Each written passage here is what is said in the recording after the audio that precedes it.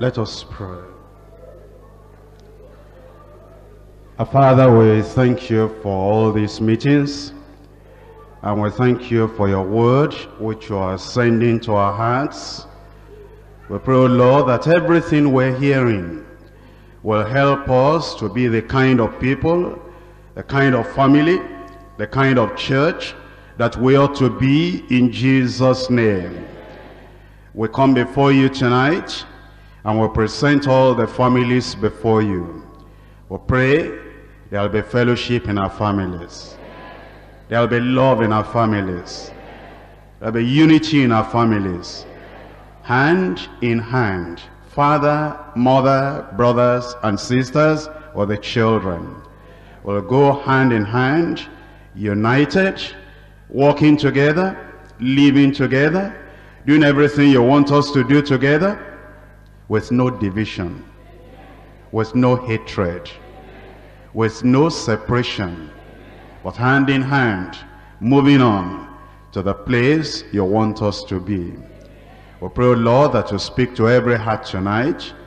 Make our families better. Grant us richer fellowship. In Jesus' name we pray. Tonight we are considering the family. We're considering fellowship and faithfulness in the family. In Ephesians chapter 5, Ephesians chapter 5, reading from verse 25. Husbands, love your wives, even as Christ also loved the church, and gave himself for it. In verse 28, so ought men to love their wives as their own bodies. He that loveth his wife loveth himself. Chapter 6, verse 1.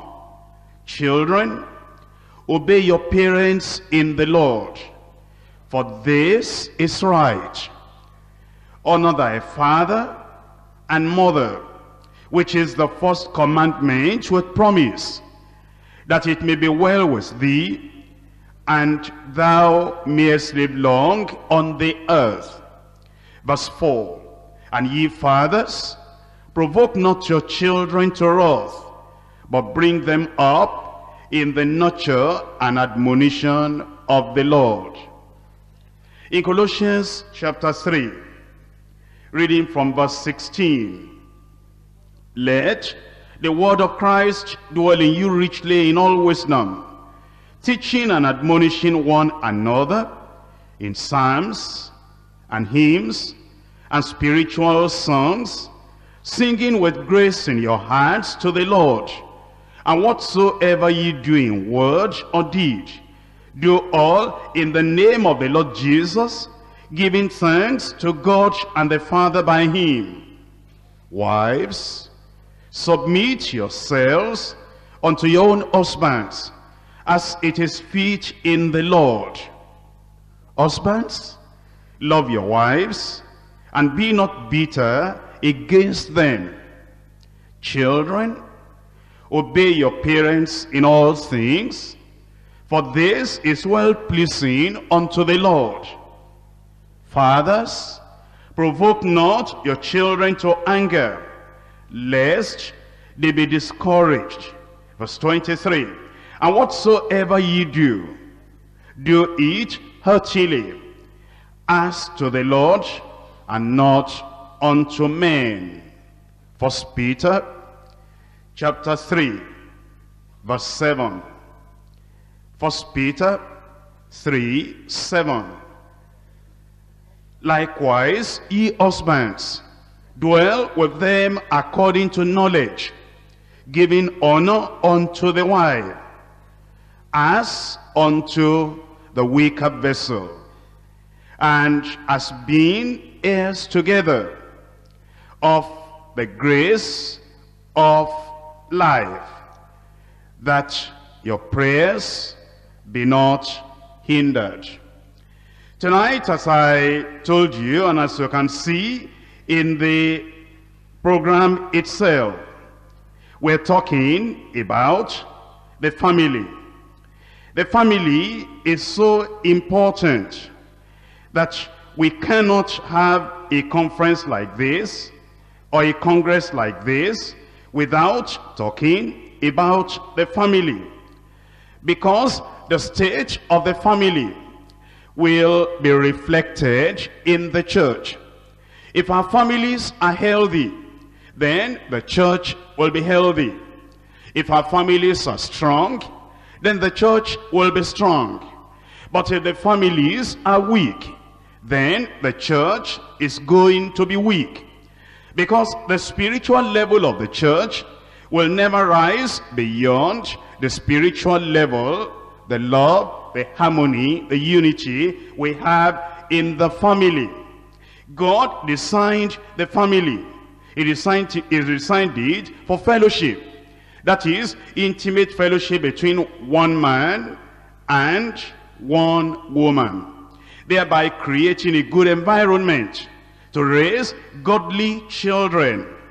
And this fellowship together must continue so that each one in the family, the husband to the wife to the husband, the parents to the children to the parents, each one will be the best he or she can, so that the family will be what it ought to be.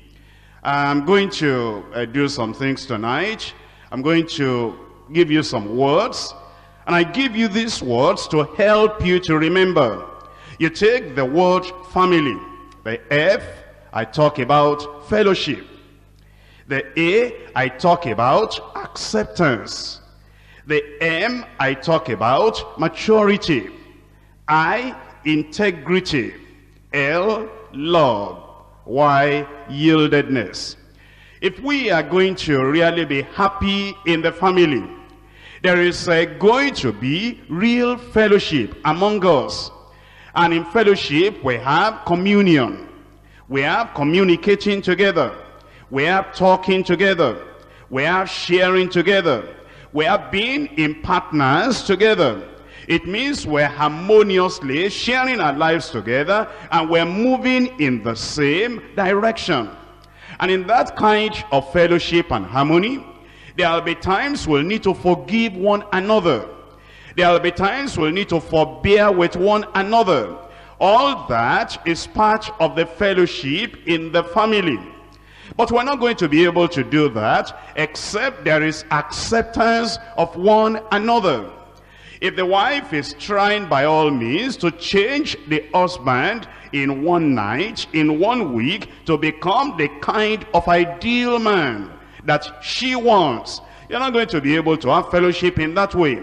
And if the husband is always criticizing everything, you must be like this, you must talk like this, you must do everything like this, and you do not accept her the way she is, and then depending upon the Lord, upon the grace of the Lord, for the Lord to work on her.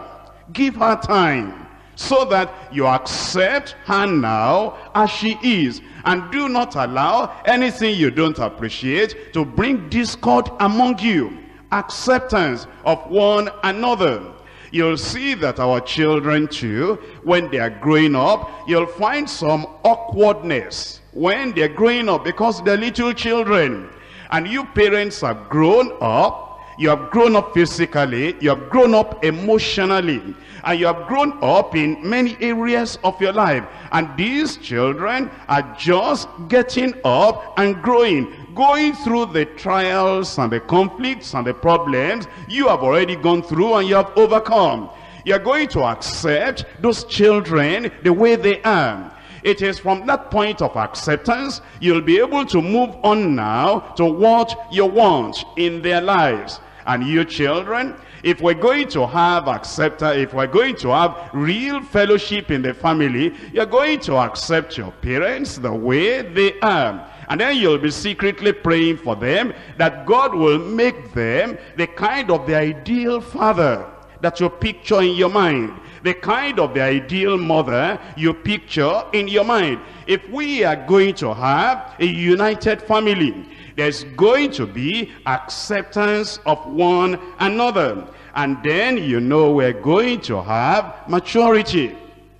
It's maturity that tells you, that shows you how to act to one another. It's maturity that tells you it's not everything you see you talk about. It's maturity that makes you to know it's not everything you don't agree with that you talk about. It's maturity that makes you to know there is the right time to say the right thing to the right person in the right place. Because you see, between husband and wife, you may just be saying the right thing to your wife, and you have the right to do that, but you may be doing that in the wrong place, in the front of the children, or in the presence of everybody else. It is maturity that tells you, that makes you to know in our relationship, interaction, in the family, I know that I need to say the right thing. That's not enough. I'm saying that right thing to the right person. That's not enough. I'm saying it at the right time when he or she is disposed to listening to me. I'm saying it in the right place. You see, we grow in a level of maturity. Then you are going to have integrity. There's no way you can really raise up a family. There's no way you can really have a good family without having integrity. You have to be faithful. You have to know some principles, have some convictions, and because of the integrity you have, you just know, I cannot go outside that boundary. I cannot say that thing. I cannot do that. I have committed myself to this woman, and whether she is there or she is not there, integrity demands this is the way I will have to act. And because of my commitment, because of my promise, because of the marriage covenant we have gotten into, this is just the right thing to do. The same thing with the wife. You have to have that integrity. Of course, everything centers around love. Can we have a family without love? Can you spell family without an L? Can you enjoy real family fellowship without the love of God in your heart? I'll be talking more about that later. Then there is yieldedness. You know what I find? You find among the motorists, in town. I hope you don't do that. You find, a motorist is coming, and then you are also driving. And you find that you are on the right lane. You find the other fellow is on the wrong lane. And then you say, look at this man coming in front of me. And then you look at everything. Remember all the codes of driving that you have. You say, I am right. He is wrong. The problem is, he doesn't know he's wrong. The problem is, he's coming your direction. He is on the wrong lane and is coming right on. He is not lessening his speed. And you say, I am going to hold on to my right. And I know I'm right.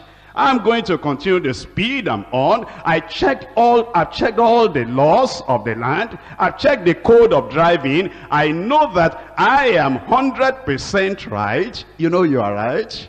But your being right may land you in the mortuary.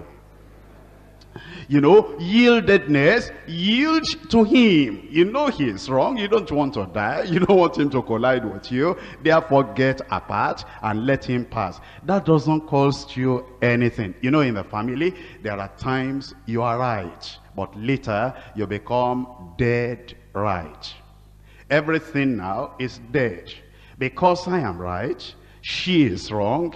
She doesn't know she is wrong. I'm holding on to what I know to be right. Obviously she is wrong. And I can give her 7 scripture references why she is wrong.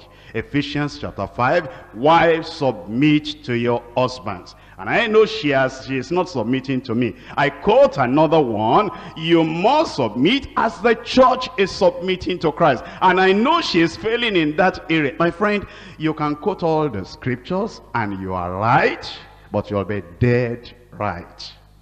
By the time you finish all those references, your family has collapsed. Because you are right, and you cannot yield. There is a point of yieldedness in the family where you don't always claim your right, where you don't always stand and say, I know I'm right, I know he is wrong, I know she is wrong, and because of that, now you scatter everything. Brothers and sisters, in our families, let there be fellowship. If there's going to be fellowship, we'll need forbearance, we'll need forgiving one another, we'll need acceptance of one another, we'll need some level of maturity, we'll need integrity, we'll need love, we'll need yieldedness, yieldedness to God, yieldedness to the word of God, yieldedness to one another. Family life is a life of commitment. The uncommitted and irresponsible man cannot raise up a godly family. And the uncommitted and irresponsible woman cannot raise up and maintain a good family. We need a relationship of commitment. First, commitment to the Lord, and then commitment to one another, and commitment to our children. We need to underline that area. Sometimes we find that husband and wife are committed to one another, and they don't have any problem on that area, but they are not committed to the children. If we are going to maintain a family, understand that family life is a life of commitment. Commitment to the Lord, commitment to one another, commitment to the children. And the husband must be committed to patterning his life after the life of Christ.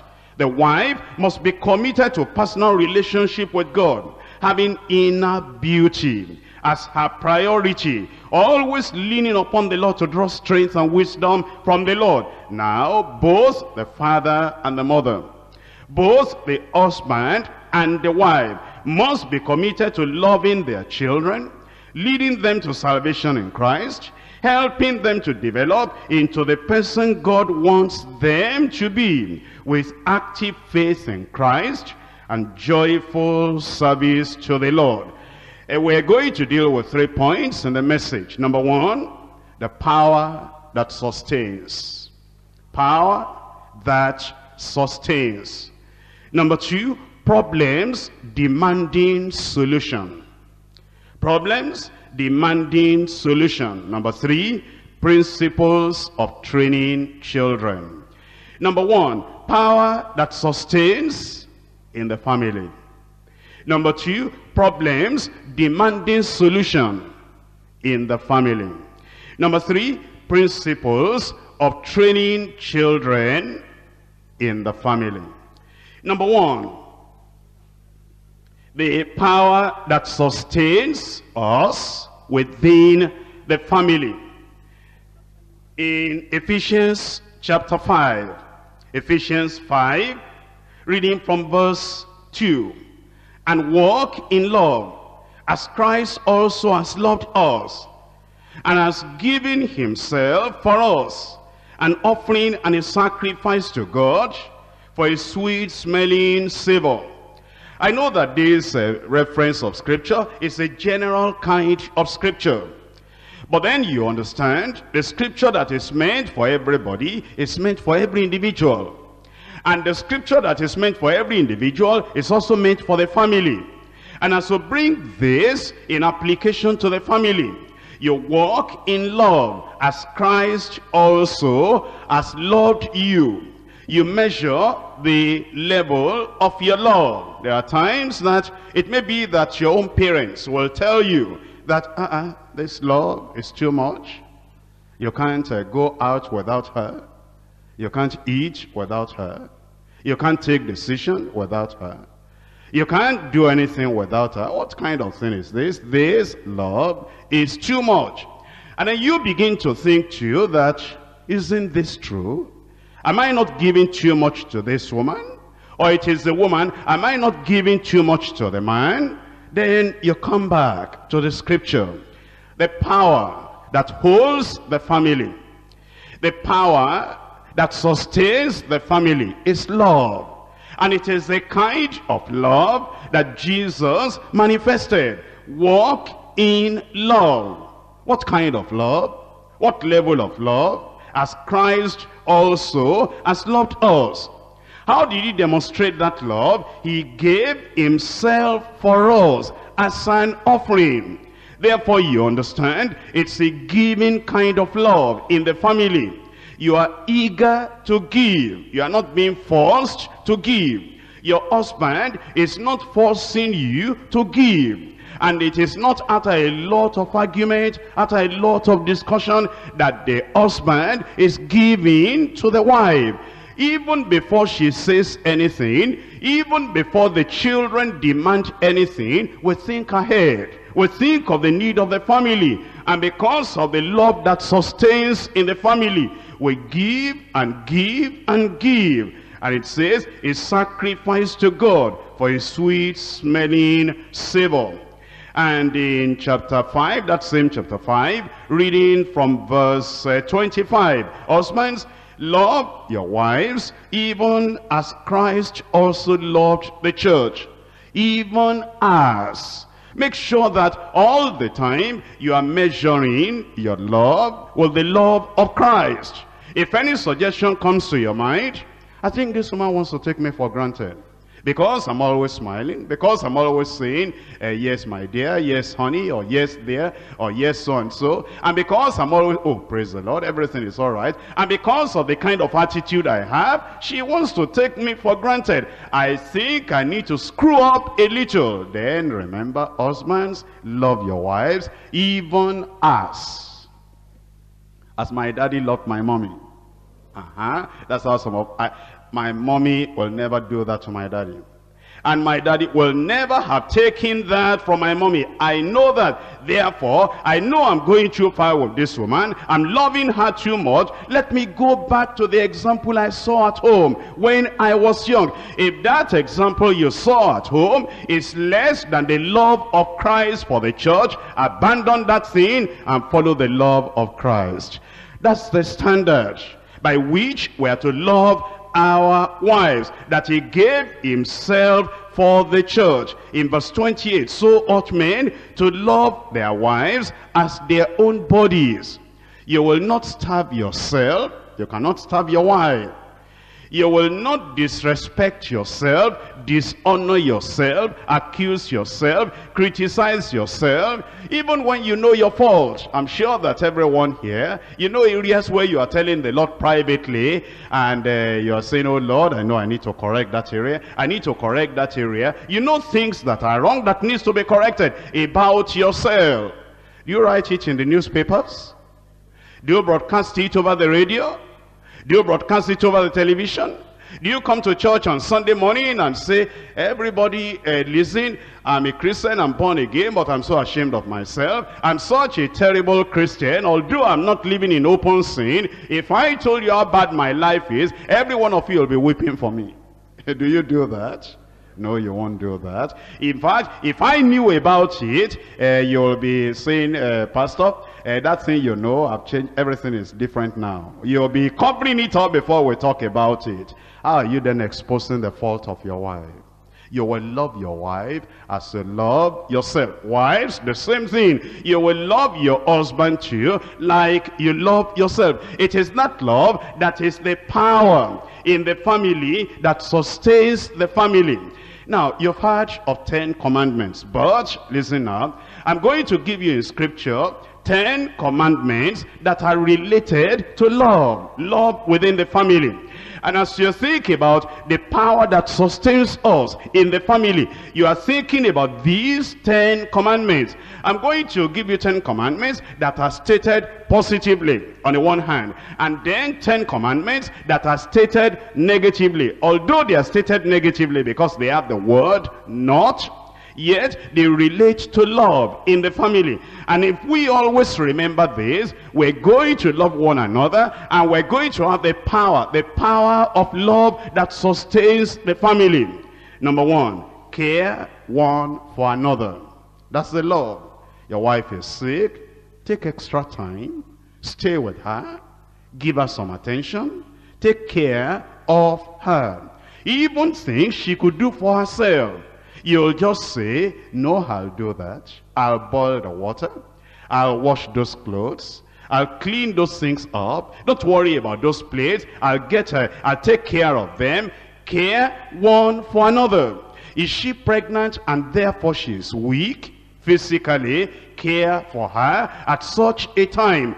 And is your child sick and she needs extra attention? Care for that child with that extra attention at that time. Is your husband sick or downcast? He needs extra care at that time. Care one for another. When we just say, yes, I love her, yes, I love him, it is the practical thing we do to our wife, to our husband, that shows that we love one another. And then in caring, there are times you will surprise your wife.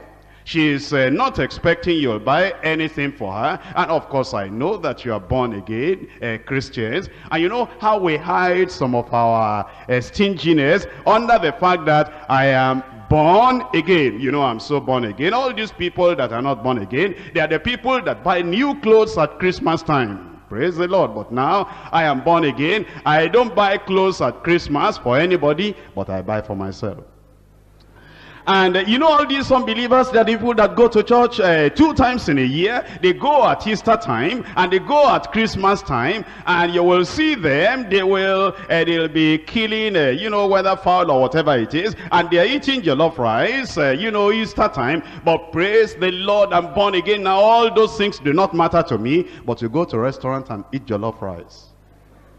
You don't want to do it for your wife. You don't want to do it for anybody else, but you do it for yourself. Care for one another and show something and do something that this person will say, things are changing. My husband is manifesting more love. My wife is showing more care. Number 2, forgive and be kind to one another. The first one is in 1 Corinthians chapter 12, verse 25.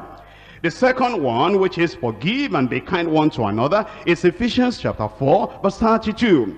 Forgive and be kind one to another. You see, before you do anything, am I saying what I want to say because of what he did yesterday that I didn't appreciate? Have I forgiven him? Have I forgiven her? What I want to do now, am I doing it indirectly to revenge? Or is it cleansed off from my memory, and it is not part of what informs my action now? Forgive one another and be kind one to another. Number 3 is in Romans chapter 12, verse 10. Write it down. Honor one another. Honor one another. You know, there are people that have the idea that men should be honored by the women, but never the other way around. They feel that our wives ought to honor us. They ought to respect us. They ought to speak nicely to us. But we are men, and we don't have to respect them. We don't have to honor them. Now, it goes both ways. You honor your wife honors you. In fact, we're told, in honor, preferring one another. Even the people of the world who don't have the experience of being born again, but they have got some principles that have been affected by the principles of scriptures, they will say, ladies first. Now, you do that in your office. You are going in, and you know, a lady wants to get inside the gate to you. Then you stop, you say, ladies first. You allow her to pass. The problem I have with you is you come back home, and you never remember ladies first. You eat all the meat in the pot.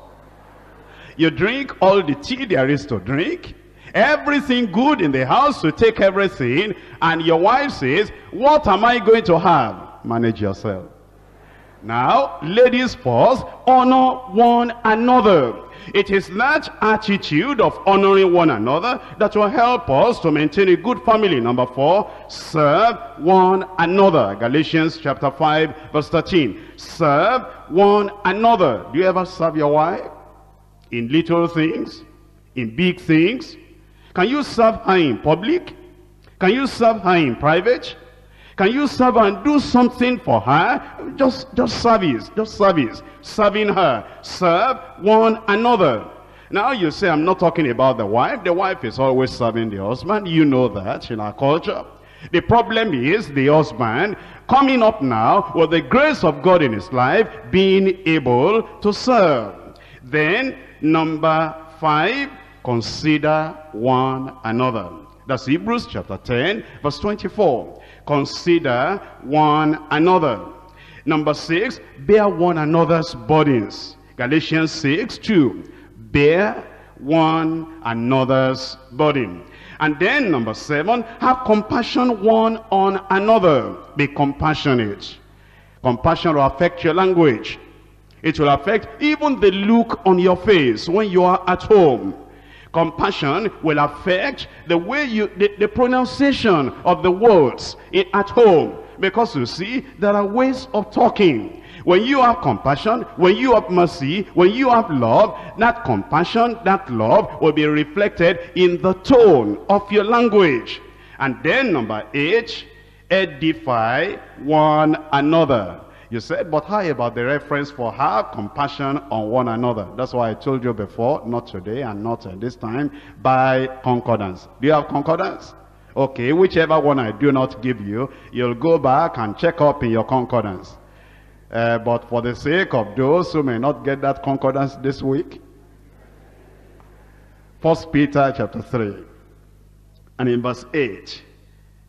1 Peter 3 verse 8. Now, edify one another. Edify one another. 1 Thessalonians chapter 5 verse 11. Submit one to the other. Ephesians 5:21. And pray one for another.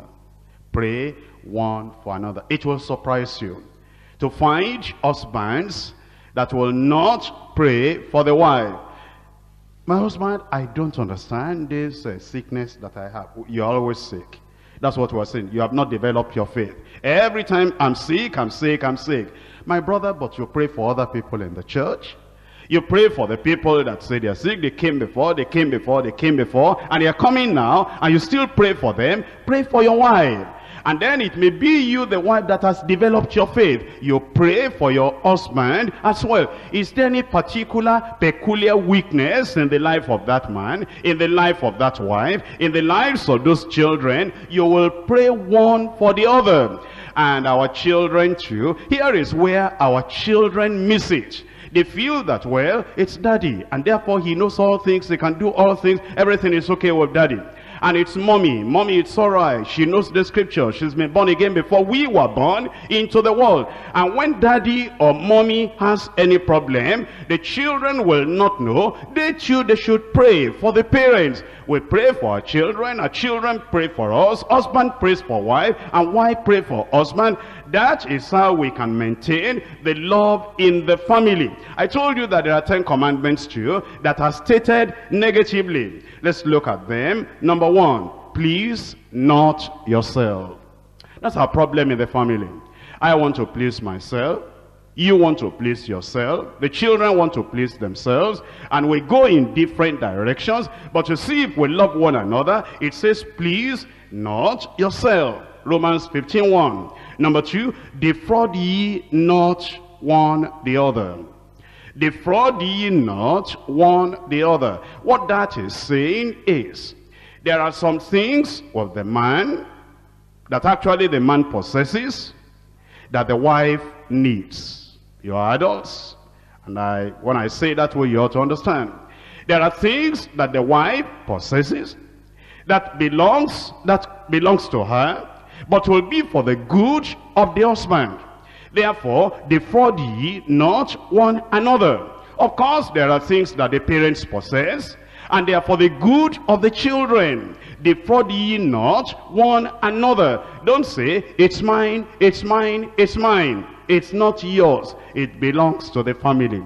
The moment you got married, nothing that you have belongs to you alone like a bachelor. It belongs to the whole family. Don't touch that. Don't drink of that cup. Don't go that direction. That's my thing. Don't use nothing. You can't do that anymore. You will not defraud one another. You will not cheat one another or deprive one another of what is in your hand, what's in your possession, which is for the good and for the pleasure of the other one. Number 3, grudge not against one another. That's in James chapter 5 verse 9. Grudge not against one another. And in number 4, judge not, condemn not. Luke chapter 6, verse 37. Judge not, condemn not. Number 5, be not bitter. Be not bitter against your wife. And you, wife, don't be bitter against the husband. You understand? Families will live together.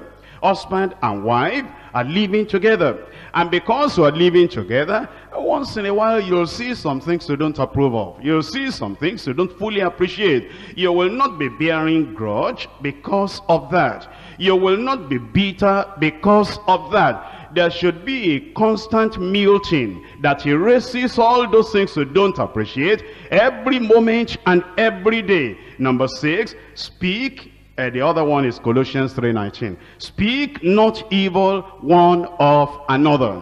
Speak not evil one of another. Your children will never hear you speak any bad thing about your husband. It may even be things that are very, very obvious, that even the children themselves, as they are growing up, they've seen that their father has that peculiarity, has that maybe deformity, or has that whatever it is. You will never open your mouth and talk to the children, and not even in passing, never.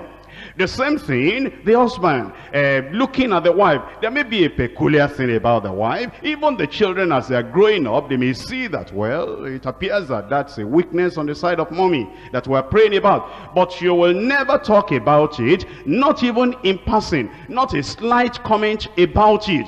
You will not speak evil one of another, whether she's there or she's not there, whether he is there or he is not there. The only person you can speak to will be speaking to the Lord.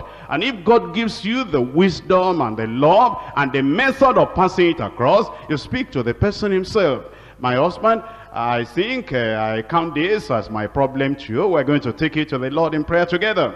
My wife, I think it's a challenge to me. I know it embarrasses you. I wouldn't say it embarrasses me, but I think I'm going to take the challenge this new year and take this problem as my problem, and I'm going to get on my knees and do everything possible. The problem will be removed. And so you will not be speaking evil of one another. And then number 7, revenge not. Revenge not. I'm not here to teach you how to revenge, but already you know there are husbands, they have their way of revenging. She denied me of that, all right. If I cannot help it, that's all right, but I know I'm waiting for her. She is going to demand this other thing from me, and when she comes, then I will remind her, you know how to demand something from another person. When it comes to your turn now, you'll be saying, no, I am sick, no, I am weak, no, I don't have time now. Here we are now. Until you two, you can bend and give me what I want. Don't come and ask me for that kind of thing. Don't revenge. Isn't that revenge? She did that to me, I'll do it back to her. He did that to me, I will do it back to him. Revenge not. Now, number 8, revenge not is in Romans chapter 12, verses 17 to 21. Number 8 may surprise you that I'm going to quote this kind of reference for a believer. And it's in Proverbs chapter 26 and verse 4. And maybe you have never seen the reference. I'm going to open it and read it to you. Proverbs chapter 26 and in verse 4. If you get there before me, don't read it, because you may start laughing if you read it. In Proverbs chapter 26 and in verse 4, it says, answer not a fool according to his folly, lest thou also be like unto him. Somebody is laughing already. Now, you know, we should tell ourselves this. Sometimes we are wise, like university professors outside. But when we come back home, there are times the husband, wise as a professor outside, he may say something foolish he shouldn't have said. At that time, understand, that's not his normal character. That is accidental. Just look, you wives, when an husband says something like that, and say, that's a foolish thing. How could you say that? Don't reply. Answer not a fool according to his folly. Just smile and say, oh, is that so? Can that be true? Is that really the whole truth and the absolute truth about that thing? Well, the Lord knows the best. Then go to another topic. Answer not a fool according to his folly. And sometimes it is, it is the wife that is saying something. And normally she is wise. Normally she is intelligent. And she doesn't say this kind of thing every time. But because of the pressure, and because of the depression, and because of the peculiarity of that time, maybe just discouraged, fed up, then she says something, and you know that she shouldn't have said that. That's like a foolish kind of statement. Don't say, you are a fool. You can never say that. You just look at her and say, I'm trying to understand. I think the Holy Spirit will help me to understand everything. I'm learning every day. And what you have said now, maybe I will learn the significance and the meaning of that before tomorrow morning. Then you smile, go to another subject. And do not stay on that thing. If we're going to maintain love in the family, answer not a fool according to his folly. Number 9, follow not that which is evil. You see the examples of other people. You see the way they are running their families. Follow not that which is evil. That's in 3 John verse 11. Number 10, provoke not to wrath. Don't provoke your children to wrath. Don't provoke your parents to wrath. And do not provoke the wife to wrath. And do not provoke the husband to wrath. We're in the family. And you know there is a kind of thing, whenever you say it, the wife feels offended. You've learned by our living together, she just doesn't like that kind of language, that kind of comment. Avoid it totally. Remove it away from your vocabulary. Never say that thing that will provoke your wife, or provoke your husband, or provoke your children to wrath. For example, maybe your child has a particular peculiarity. In your own way, you are trying to correct that child. You don't want that child to behave in that awkward manner. And then you have a way of saying it. You will say it, and that thing is acidic, the way you say it. It's cutting. It burns, the way you say it. It gets into the brain, into the mind, disorganizes that child, the way you say it. When you realize that the way you are saying that thing to that child is not helping the child, although you are trying to correct something, you will not say it that way again. You'll find a better way, a loving way, that will still say it in a corrective manner, but that will not provoke that child to wrath. Well, before I leave point number 1, you know that the Bible says very clearly that once we have got married, we are joined together. I want you to now follow through on that word, joined together. That you'll find in Matthew chapter 19 verse 6. Husband and wife joined together. For this cause shall a man leave his father and mother and be joined together with his wife. They are no more twain, but they are one. What's the implication of being joined together? It means we dwell together too. If you are joined together, dwell together. That's Psalm 133 verses 1 to 3. It means to grow together.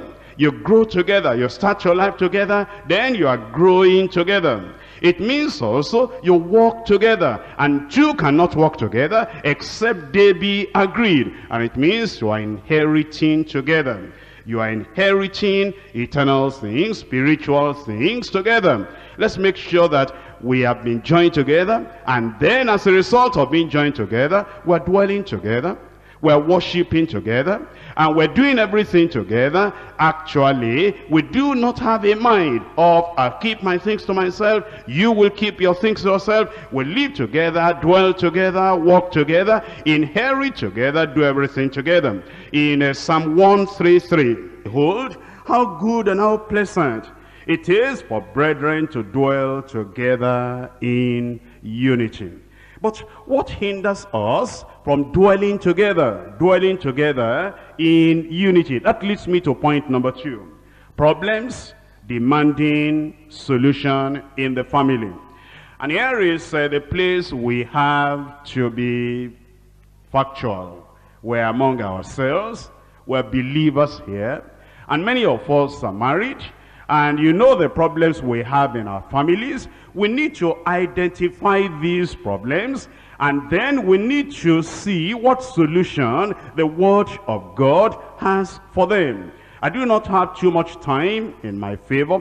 Because of that, I'll just run through first part of the problems relating to the wife. Wife, just, keep cool. Don't get angry as I run through this one belonging to you. I'm doing that for you first so that I'll treat the one for your husband later, so I can get their attention. Because if I talk about them first, they're not going to listen to the rest of what I'm saying. Now, you wives, are you ready? Now, you see the problems we have. We transfer our domestic duties to maids. You remember? It's not the maid that married the man. And the maid is there to help you, not to take over from you. When last did your husband eat the food you actually cooked yourself? Is it the maid that now does everything? The inability to keep the maid in her place, allowing the maid, because of our laziness and carelessness, to take over almost completely. It ruins the family. Therefore, take your place and put the maid and the helpers in their place. Number two, too much attachment to the mother. That is, your mother who raised you up before you got married. You are still so much attached to her and to your own family members that sometimes you'll even be spending for yourself and spending for members of your extended family without even informing your husband. That hurts. Your husband will not appreciate that, and the Lord does not appreciate it either. Number three, apathy towards the husband. Apathy towards your personal appearance. You know, sometimes you'll see a beloved sister.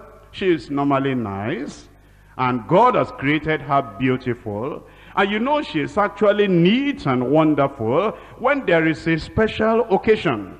If we were going to have IFL program, International Friendship League, see our wives and see how they clean up, and they make their hairdo, and they dress very well, and they go to the function, and then their husbands will be wondering, so my wife can be this neat, so my wife can be this well dressed, but when we get back home, that kind of neatness is no more there.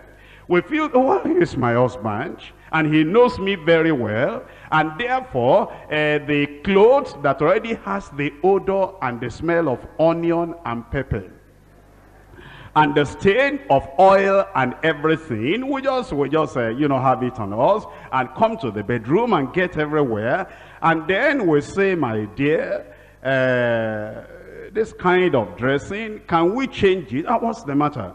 Are we not in the house? Are we going to church? Is it only when we're going to church we dress well? Look nice to your husband. Amen?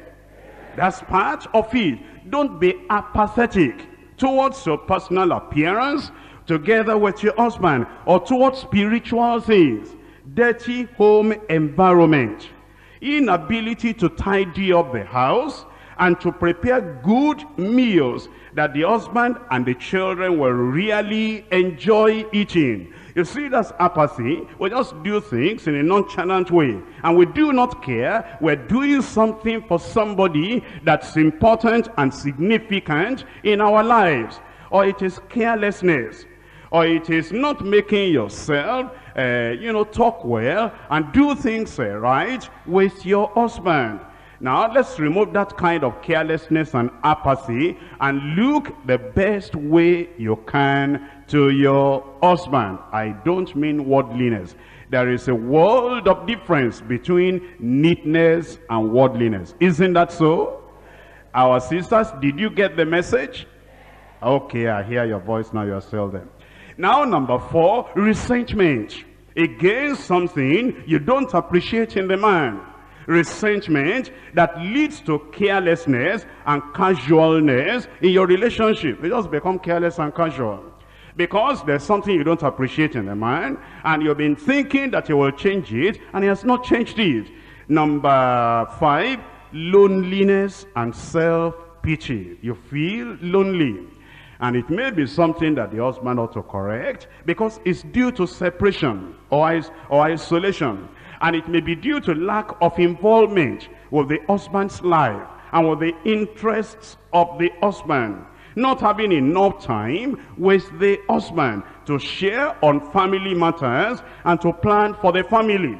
But instead of looking at the problem and seeing how you want to address the problem, you just say, well, he doesn't have time for me. He doesn't know that he's a married man. I don't know why he even got married. And then you get all ruffled, and you are not thinking how you can bring a positive solution to that problem of loneliness. It's not self-pity that will solve the problem. Then number 6 is lack of control on the tongue. Lack of control on the tongue. Complaining, criticizing, being moody, angry, tensed up, not making the home a place of joy and rest. There may be more problems, but those are some of the problems from our wives' sides that I'm believing the Lord will give you the grace to put right. Now, the men, are the men still there? In body and in spirit? That is, you are totally there. Do you want me to talk about the problems? Or do I? Tomorrow we'll go to halls 8, 9, and 10. And in between us, we'll share it together where these our wives will not hear about it. Praise the Lord. All right, I think the women would like me to talk about it. Now, problems with me. Problems with us who are men. All of us together now. Nobody exempted. Are you convenient now? Now, number 1 is the lack of love. We are harsh. We rule the home like soldiers rule their barracks. We command. And we tell them what to do. We don't give any reason. They must do it. Obey. Obey first. Never complain. You see, when we act like a dictator in the home, it doesn't help our family. Let's change our language. Let's change our manner. Let's change the approach. Let's be soft. Let's be loving at home. Number 2, selfishness in spending. Spending to satisfy greed rather than need. We spend on ourselves. And we do not allow the wife to have access to what we call the joint account. It is no more a joint account. The wife is putting everything she has into that account. The husband is putting everything he has into that account. And yet, the wife does not know how the money is being spent. In fact, she is not a signatory to that account. And she cannot go to the bank in our absence and collect what the family needs. That's not right. If it is a joint account, let it be a joint account. I will not like to say that maybe if you cannot keep a joint account, let the man have his own account, let the woman have her own account. Because if I said that, that is like saying we cannot solve the problem, but we can solve the problem. And we will solve the problem. But we shouldn't make the joint account something now that punishes the woman. If she brings her money, you bring your money, we have the joint account. Each of you should have equal access to that account, so that she will be able to spend everything that is needed for herself, for you, and for the family, and for the children. And sometimes the problem of us men is that we keep another secret account apart from the joint account. And the only thing the wife knows about is the joint account. But there's another account that you will go and draw from, and the wife doesn't know anything about that. That is unchristianly. That is selfishness. And that thing ought to be corrected in our lives. Then number 3, unwillingness to leave the father and mother and the family members and to cleave to your wife. Cleave to your wife. Remain with your wife. We have the problem of neglecting our wives for our friends. It's like you have more attachment to your friends than you have to your wife. You have more interest in your friends than you have in your wife. Or it may be your profession that is taking your time. You have more attachment and commitment to that business or to that profession more than you have to your wife. That must be corrected and will be corrected by the grace of God. Supporting and spending for extended family members while we're neglecting the relations of our own wife. All the money we have, if there is any extra, we're spending on our own extended family. They're always coming. My uncle, my cousin, my brother, everybody, even those who are not related to us, once we're rich, we're their brothers.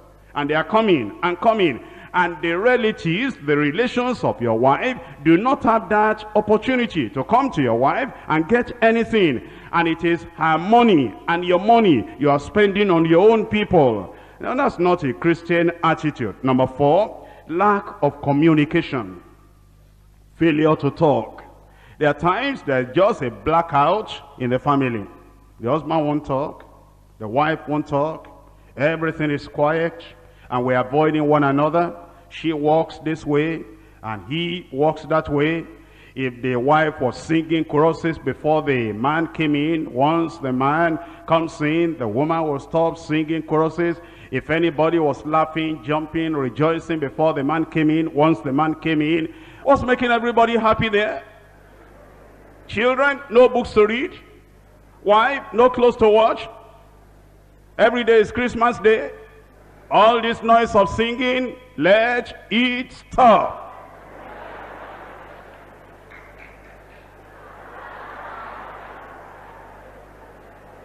Now, all that must change in Jesus' name. We must care for one another, talk to one another. Now, why don't we talk to one another? Because I'm assuming she is not interested in that subject. I'm assuming he, my husband, will not understand if I raise that thing up. Because of that, there is now, it degenerates into deliberately hiding information from one another. We're hiding information from one another. In fact, outsiders know much about the man than the wife knows. That will not be right. Number 5, care, lack of care and attention. No respect, no love, no concern for the wife. And when the wife is pregnant, I think it will be good if we men will sometimes read books on pregnancy. You say, are we carrying children? No, so that you will appreciate what your wife goes through when she is pregnant. In some parts of the world, when the woman is about to deliver, in labor pains, they'll bring the husband in. They'll say, man, stay here.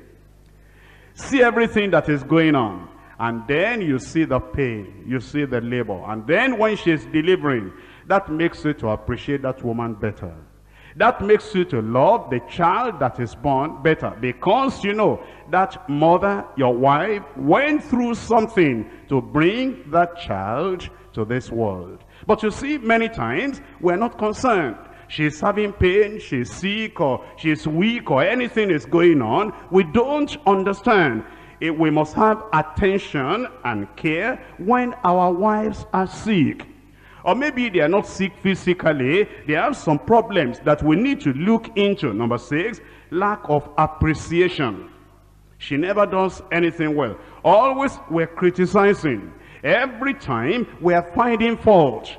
There is no understanding that the wife is a weaker vessel, that she can be tired, that she can be discouraged, that she can be depressed, and that if she is too much under strain and stress, it may affect her mind, it may affect her brain. Therefore, you will take care of her. I'm going to ask you, when last did you stay in the hot kitchen and cooked a meal as a man? You think, and you say, I've forgotten since I got married. When last did you sit down and then with ordinary soap and water wash the clothes? You say, oh, since I got married, she's there. Once she's there, why should I do that? But you realize she does all that. She walks up and down. If you calculate the kilometers that the average woman walks in a day, just going from kitchen to this place to that place, just going up and down, you are always in the vehicle. From vehicle, you sit in a sitting room. You cannot even rise up to turn on the AC yourself. Marian, are you there? Come and turn on that AC for me. And then you put your feet there up. You relax, and then you are reading the newspapers. Marianne, how long is it going to take you for this meal to be ready? I'm sorry, I'm hurrying up. All right, before you finish, turn on this. Say, AC is becoming too cold for me. Can I have a cup of cold water to drink there? And you know, the woman is just walking up and down, and you never realize that she is tired. And the problem is, you will never buy a washing machine to wash the clothes. And you will not buy the things that will make it easy for that woman to be able to do the work she has to do in the house. And then after you have finished in the night, you have eaten, she is back in the kitchen washing things, taking care of this, putting this all right, for 1 hour, 2 hours. After you have finished your meal, she is still busy. She is the one to get up in the morning, and she's the one to sleep the latest in the family. She's the one that does everything. We never say thank you.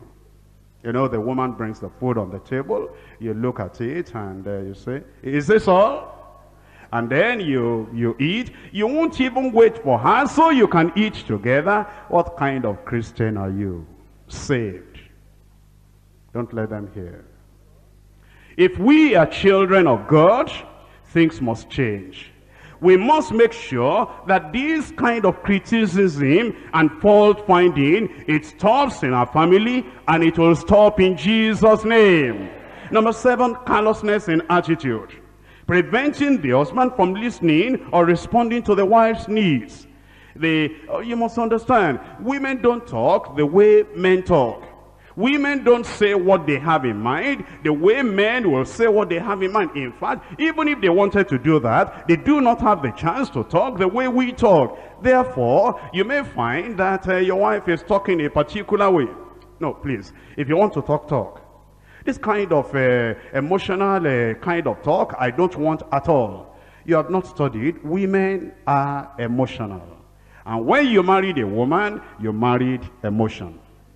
And therefore, when she talks in her own way, please don't complain again. I don't like the way you are talking. That's the way God made her. Let her express herself. Give her freedom. Listen to her. Show that you are paying attention. Show that she is significant and she is important and she is a person that is worthy of being listened to. When you listen to her, even if you don't do anything, if you are not even able to solve the problem, just listening and smiling and nodding your head and saying, now I understand. Oh, I'm sorry, I didn't understand this all along. See how long it has taken me. We have married for 5 years now, and see how dull I am. I am just understanding this for the first time. The woman is satisfied. Even if you don't solve that problem, you mean you understand now? You mean everything is all right now? What can I cook for you? How can I just make you happy? What I'm telling you is, women like to be listened to. Give time, create time, and listen to your wife, and you'll find that your family will change. External influence from in-laws and so-called friends must not be allowed to affect our attitude to our wives. Number 8, no active role in the training and the spiritual upbringing of the children. That gives problem to our wives. We leave everything to them. It's like read the Bible to the children. That's your area. Teach the children how to pray. That's your area. Teach the children the songs they need to sing. That's your area. Look over with them in their chemistry, English, literature, whatever they have to learn. Look into their schoolwork with them. That should be your area. We leave everything for the upbringing of the children. We leave everything to the mother, and that is not right. Everything weighs too much on the woman, and the woman is carrying greater load than the man is carrying. And she is the weaker vessel. It's the weaker vessel that is carrying the heavier load. It's the stronger man that is carrying the lighter load. It shouldn't be like that. We should reverse it and change things around. Then number 9, this is serious. Joblessness. But it's not just joblessness alone. It is joblessness and no serious effort to be gainfully employed. You are jobless. Your wife is working. It's your wife that is paying the house rent, providing for the family, and you are not even making any serious effort at all to be able to provide for the family. And she's carrying the burden and the responsibilities of raising a home alone. That does not help. Then number 10, making delay in childbearing, an unpardonable sin of the wife. What I mean is this: you have married, and now there is delay in childbearing. You have not gone to check up in the hospital whether the fault is your fault biologically, or whether the fault is her fault biologically. But because there is a little delay in childbearing, every conversation we have in the family terminates with, oh, you know how to talk. Eddie, you need this, you need this. When are you going to give us a baby in the family? And then we finish that, and we're talking about another thing. It was wonderful today. You know, we went to church, and the service was beautiful. Everything was so nice. But the reply of the husband, it was so nice. Didn't you, sister so-and-so carrying her baby? Didn't you, sister so-and-so carrying her baby? Every conversation we have terminates with, where is the child? Is she the one to create a baby? Is she the one? Doesn't she want a baby? She wants a baby, and it may even be your fault biologically. Therefore, it is something we leave in the hands of God. We're going to pray about, and when we pray about it, I believe that God will change everything in Jesus' name. Well, I've talked about the problems. There are solutions, praise the Lord. And the Lord himself gives us solution. The solution is, number 1, love one another. And know that because we're redeemed, we can have sacrificing love for one another. And we can have serving love. In love, serving one another. We give ourselves, we give our time, we give our energy, we give our finances to serve our wives. And also we, the wives, we give everything we have to serve the husband. And of course, whatever we have is for the children too. We are to make sure that we help, we serve our children. Instead of putting a great load on the shoulders of the woman, our love will always be seeking ways of lifting up the load that she is carrying. We may sometimes need to even stay with the children to allow her participate in a special program. Here is what I have in mind. You know, sometimes we have a lot of privileges and opportunities as men. And, you know, I want to go to an evening meeting, I go, and she has to take care of the children. I want to go to a particular place, travel somewhere, I go, and she has to stay back and take care of the children. Every time, the husband takes all the privilege for himself. But when the wife now is thinking of, my husband, we have women fellowship tonight, Friday, we need to go for women fellowship. Oh, the first question is, what are you going to leave the children with? My brother, you are there. They are your children. You will babysit when the woman is going for the women conference. That is part of what you will do. Do you know how to babysit? If you don't know, start doing it. You see how the men are quiet now? Will you do it? All right, women, when you come back next time, tell me, let me know what's going on. Now, we must be able to help our wives and lift some of the load away from them. Sometimes there is a women conference. They have to come for the headquarters here, and they will say, please, leave your children at home. And then the husband will say, my wife, you want to go for that conference? Remember the children, but you are there. You are not coming for the women program. You will stay with those children at home, take care of them. How will they eat? The kitchen is there, go there. How will they be clothed? The clothes are there, put it on the children. You must know how to take care of the children in the absence of the woman, so that the woman will be free, at least, to be able to have some breathing space. Maybe even when there is no conference at all, when there is no women fellowship at all, and we just say, can we take one day in a week? And we tell the children, we say, children, our mommy has been working too hard and she's getting tired. We're going to take one day off her. And it's going to be a free day, holiday. And therefore you children, daddy and children, will do the cooking and do everything. And every one of us, we're going to serve mommy one day in the week. After all, she's serving us every time. Wouldn't it be wonderful? A turning around of things. If our families can now begin to think about lifting the load, helping the women, helping the wife, so that life will become easier for the wives. And of course, make finance available. Everything you have, if you die, you are not going to take those things away with you. Make that money available. Let the wife know everything there is to know while you are still there together. I believe that as these things are corrected by the grace of God, things will change in a wonderful way in our families in Jesus' name. Let me very quickly go to point number 3. Our time is gone already. It is the principle of training children in the family. There's a familiar passage that you yourself that you know in Proverbs chapter 22 and verse 6. Proverbs 22 verse 6. Train up a child in the way he should go, and when he is old, he will not depart from it.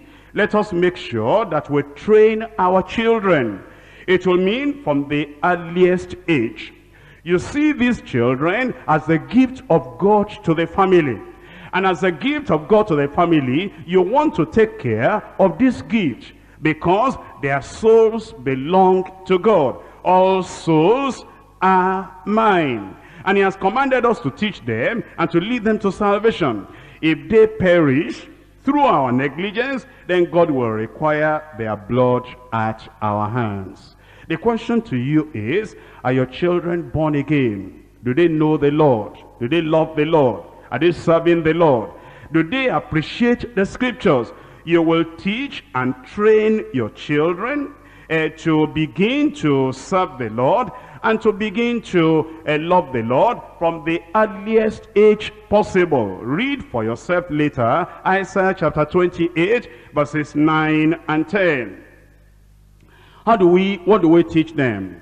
Let me just give you some brief outline. Number 1, inculcate an early reverence for God in the minds of those children when they are still very, very young. In fact, before they even understand language fully, you will inculcate in them reverence for God.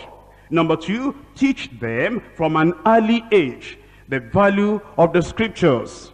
Take care of the Bible, take care of scriptures, and teach them the value of the scriptures. Let them know that the Bible is the word of God and that it is the best book in the world.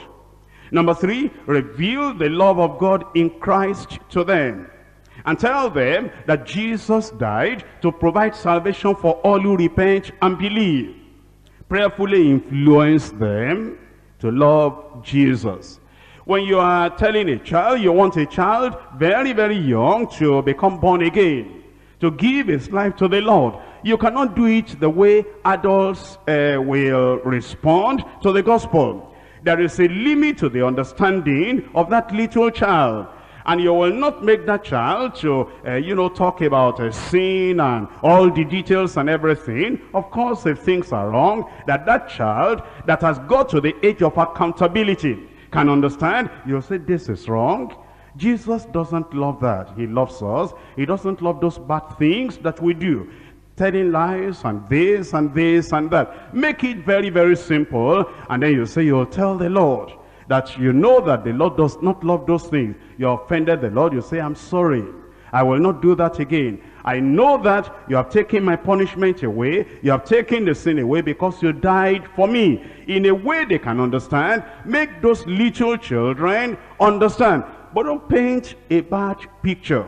What I mean is, don't talk about the crucifixion of Jesus Christ and give all the details of the crucifixion.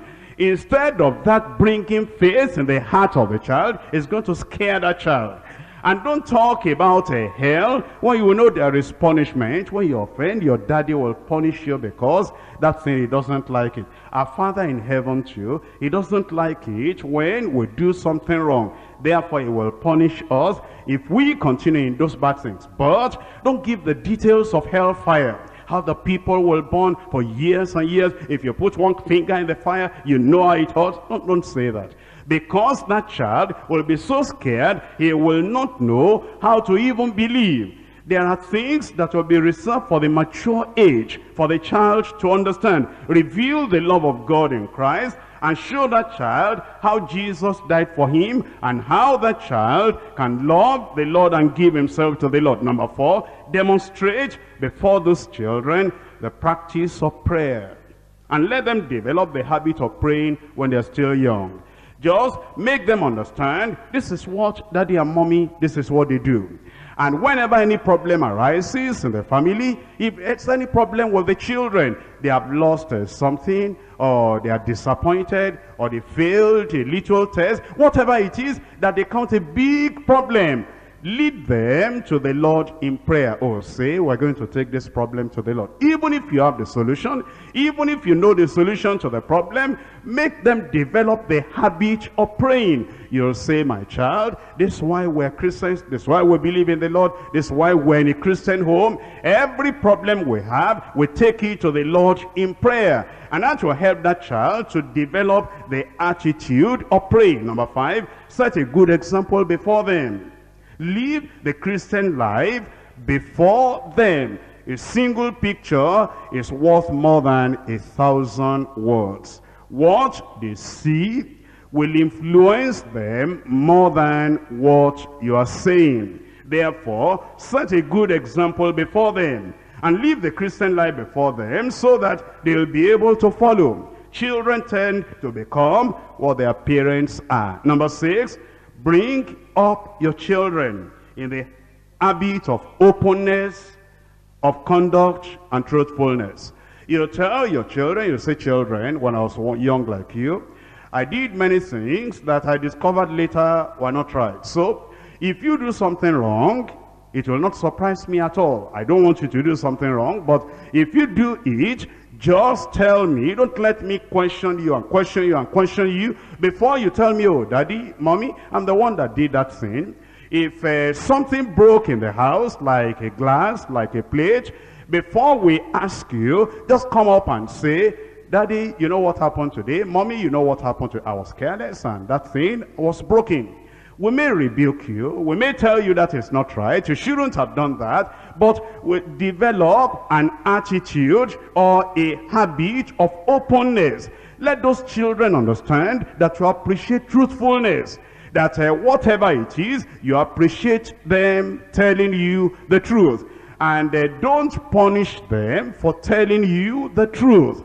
Make sure that they understand being open is what the family appreciates. Number 7, encourage them to serve the Lord from their youth. Encourage them to serve the Lord from their youth. We've talked about many things today, and we need the help of God in raising up a godly family, in having fellowship together, and having scriptural child training. But I believe that any help we need from the Lord in our families, the Lord will grant us that help. If we will only pray sincerely, our families can only be sustained by God's supernatural power if we will pray. There is no time now. What I would have said, maybe I should have done this before I started the preaching. I would have said that husband and wife should get together now, and then just for a minute or two, talk together, forgive one another, and let the past be totally past, and then pray together, just there together. And if you are together, please, you will do that. If you are not together, you will do it alone now. The wife will do it alone now. You know my case too. I'm here. And it will be strange to call my wife to the pulpit now and to share over the microphone. What did I do that you didn't appreciate? And then you'll be hearing, we'll be washing our dirty clothes over the microphone. Well, we'll not do that. But after this message, I'll get back home and I would say, did you listen to that message? And when you listen to that message, what was it you saw in the message? You say, oh, this man can talk, but tell me everything now privately, and then we're going to settle everything together, and we're going to talk about it, we're going to pray together. And that's what I want you to do. You are the husband or you are the wife there. After the message tonight, and after we have prayed tonight, get time together and say, my husband, I'm sorry, I've seen the problem now. We're going to solve the problem. My wife, I was looking for you, that you are going to forgive me. This is going to be a new year. Our family is going to become different. Can we rise up and pray?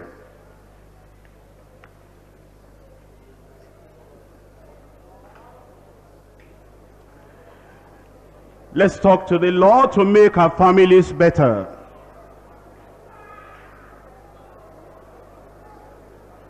Love one another.